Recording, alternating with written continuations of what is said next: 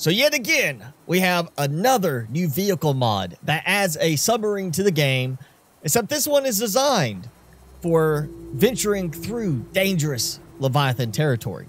This is the Phantom.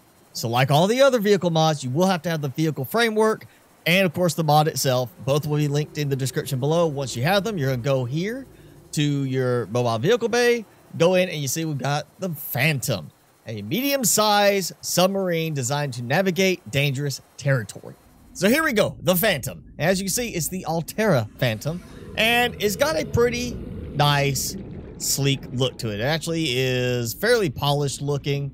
You know, it's got these fins here. I'm not sure if that's supposed to help with the lift or something underwater, but we've got all that. And one of the important factors of this is that a vehicle, a modded vehicle that has a dock for the prawn suit on it. So we've got the hatch up top. We come inside. We got battery. There's squares for that. Okay, but all right. So we got 6 power cells. We've got upgrades, which this one shows 8. The last one was 6. Some of the other ones have just been 6. But it's 8 upgrades. And then we got, well, let's see, that's a 4x6, so 24 slots.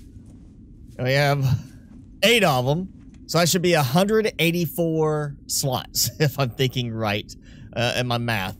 And then we have a built-in fabricator, which is kind of nice. So let's see, I don't have anything nearby for supplies to try and build it, but let's just see. We can build inside. Okay, so that's kind of a nice touch. And again, this is an interesting one because it actually has a docking mechanism for the prawn suit at the back, as you saw. And it looks like maybe not the door function like in the sea truck in Below Zero, but at least we got like a visual.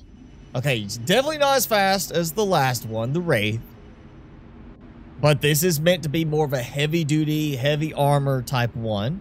So obviously we gotta go test out the armor. Best way to do that, head in this direction, go find a Reaper. Or, well, I guess, you know, the bone sharks are one of the more annoying ones. So, come on, attack me. All right, so right off the bat, that's an attack. Oh, there we go, we lost a point. So, a much higher armor rating than the Sea Moth has natively in the game. And this is no mods, this is just using that. That's it, come on, come on. I want you to attack me too. All right, I'm going. Oh, there, I got it. Got that extra point. So, yeah, not bad in terms of just the default armor. You didn't want to use anything else. This will definitely already have you covered for not getting attacked and being destroyed too easily. Granted, speed-wise, it's probably not going to be the one that's going to get you out of danger quick enough. Now, we got to test out the docking mechanism. Might as well go ahead. Oh, wow. Okay, that was quick. I wasn't even like lined up kind of the way you have to do for this sea truck. It just kind of like immediately hooked me in. Oh, there. Yep. Okay. I mean, I wasn't even like on the back of it. I was just kind of to the side and it just snapped me in. So, yep, there it goes again. So no animation like we get with the sea truck, but you know, it gives us something if you just want to have, you want to have something in between the Cyclops and the Sea Moth, but also still carry the prawn suit. Then this might be for you. I'm taking damage and I hear something. It's like something's knocking. So I don't know if it's an effect of the prawn suit being attached. It's like it's acting like it's bumping it, or if I've got something stuck between this and the prawn suit and it's doing that. But you see my health is dropping and I just, like every few seconds there was a thump sound, like something was hitting the hull. So of course we know this being a vehicle framework mod is going to take the depth upgrade, which now puts me up to 1,800 meters. Okay, so the Wraith that I did on the last video went to 2,000 meters from initial 100 meters. This was 900 up to 1,800, which to be fair, still gets you everywhere you need to go in the normal game. And we'll go ahead and do the energy efficiency. Let's do a test with the speed. Oh, yep. Acting like I hit something. It's still acting like I'm hitting something. You know what? Let's take the prawn suit out. Just make sure it's not like something got stuck. Okay, no knocking sound. And no taking damage. So, okay, so maybe a little buggy right now. Hopefully there'll be an update to it, because it does seem to be, if you're driving with the prawn suit docked, it's just acting like it's hitting it and it's dealing damage to the Phantom, but fortunately not the prawn suit. All right, that's my top speed now. You see how fast I'm going. That's not too terribly fast or slow. And of course, it is one you can't park on an angle. You know, don't want to go sliding downhill. Just put the speed boost in, and you can definitely hear the difference. All right, it seems slightly faster, just very slightly faster, not by much. Oh, there we go. See the tail. Come here, Mr. Reaper. Come on, I want to see how you attack me. So we gotta see how much damage he does. But also, this is kind of that sub that is in between the size of a sea moth and the Cyclops. Okay, he grabs hold. He's able to grab it, so it's basically like a sea moth, as opposed to the Cyclops where it's just gonna swipe at you and keep going. That did not do much damage. Great, I was at 99 because of some bone sharks chasing me down, but 3 points of damage with no hull reinforcement upgrade. So I'm gonna put that in. Okay. If I am not piloting, are you gonna do anything? Oh, he got it. He knocked me out of it. Okay, so if you are not in the pilot seat when he grabs hold, you're gonna get tossed right out of it. Mr. Reaper has decided to go off in that direction, hopefully long enough for me to repair. Oh, I got it. There we go. We got it. Okay, I got it to 100%. This is a Mark IV reinforcement upgrade. Come on, dude. Shake it up. Not even a single point of damage. Look at that. I mean, okay, he did enough that it's like that other vehicle mod I tested where with the upgrade, the armor rating just went insanely through the roof to where it's just sitting there getting attacked. It was like you weren't taking any damage. Okay, we're going to put in 6 fresh ion power cells, combined with, of course, the efficiency module, and then the speed module, which drops the efficiency down a bit. And I'm going to test out the prawn suit again, because now with the vehicle hull reinforcement upgrade from this mod, it's supposed to eliminate any impact damage. So I'm hoping, and that jerk right there that happened makes me think it's probably the same thing happening. I hear the impacts hitting.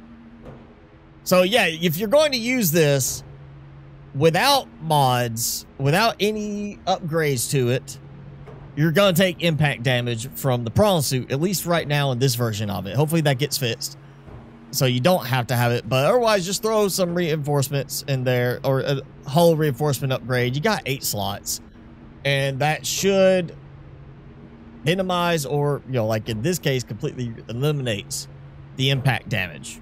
So I am occasionally, and it's not consistent, I don't know what's causing it, but occasionally I'm hearing the prawn suit step. Like right there, it did it. And most of the times I hear it's that 2-step thing where the prawn suit like step, and then kind of, you know, it sits down when you get out of it. It's doing that sound effect. So I don't know if that maybe is something to do with the way it's interacting between the two vehicles, because it's definitely having some issues with the prawn suit being docked. it's not comfortable with it back there. All right, Ghosty, give me your best shot. That was nothing. You know, I just realized I didn't put a depth upgrade in the prawn suit yet. So that's going to be an interesting question. Is the prawn suit going to be treated like it is in the Cyclops when it's docked inside and it's not affected by pressure? Or is it actually going to sit there and start taking damage? I'm not seeing it. Also, is that, you see how it's acting? Oh yeah, it kind of looks like it is like a little bit of damage, or maybe that, no, that was the Phantom. Okay, so it's acting a little goofy with the prawn suit right now. Oh, I hear it. Yep, I hear it.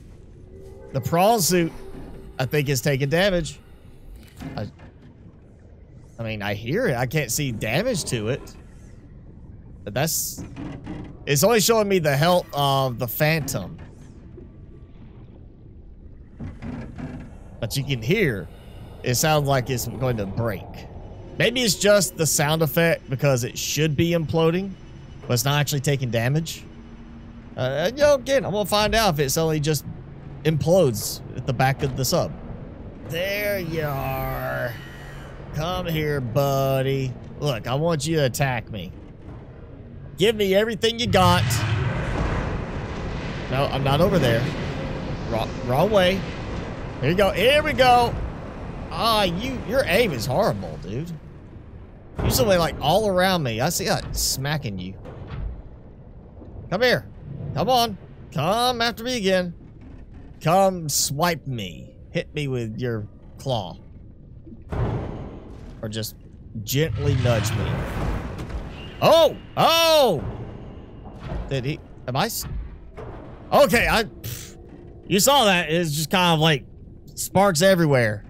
And I saw my health drops to 98 while it was kind of stuttery, but I thought for a second he knocked me outside of it. I was getting a little worried I was about to be eaten. But no.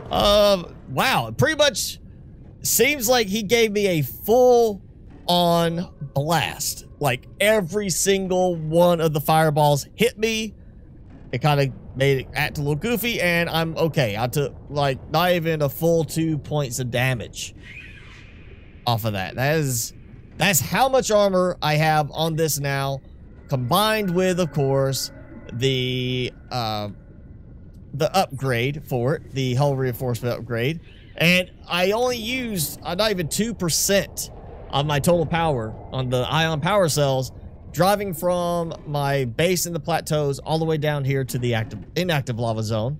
That's using the efficiency module Mark IV, but also the speed boost module, which means I do lose efficiency with it. So I'm not getting the full effect of the efficiency module. But yeah, throw these in there and you got a really good, strong sub. The prawn suit interaction is goofy. Hopefully that's going to be a quick fix for this. Otherwise, you know, definitely get the reinforcement upgrade to get rid of the impact damage caused by bumping into your prawn suit the entire time you're driving. And then remember, you can't do the storage modules, but you've got 8 24-slot storage containers here. So you've got some storage on it, and it can be built inside. Like, oh yeah, well, power cell charger is not going to do much, but you can build a battery charger, all-in-one fabricator. That's kind of feel like it's not lining up quite as nicely as that one. But yeah, you could even throw in, I guess, yeah, if you want, throw in some extra storage here. Be like, oh yeah, you know, that's not enough storage. I need more storage. You might want to fine-tune your placement a bit. So there you go. The Phantom submarine. Again, this is designed around being able to take a lot of damage, going into the more dangerous areas, featuring, of course, the Leviathans, and is capable of carrying the prawn suit on the back, same way we see it done with the Sea Truck in Below Zero. I like this. This has a nice, sleek design. 6 power cells, 8 spots for mods or for upgrades to it, and it will take the modded upgrades, which means, again, slap in energy efficiency.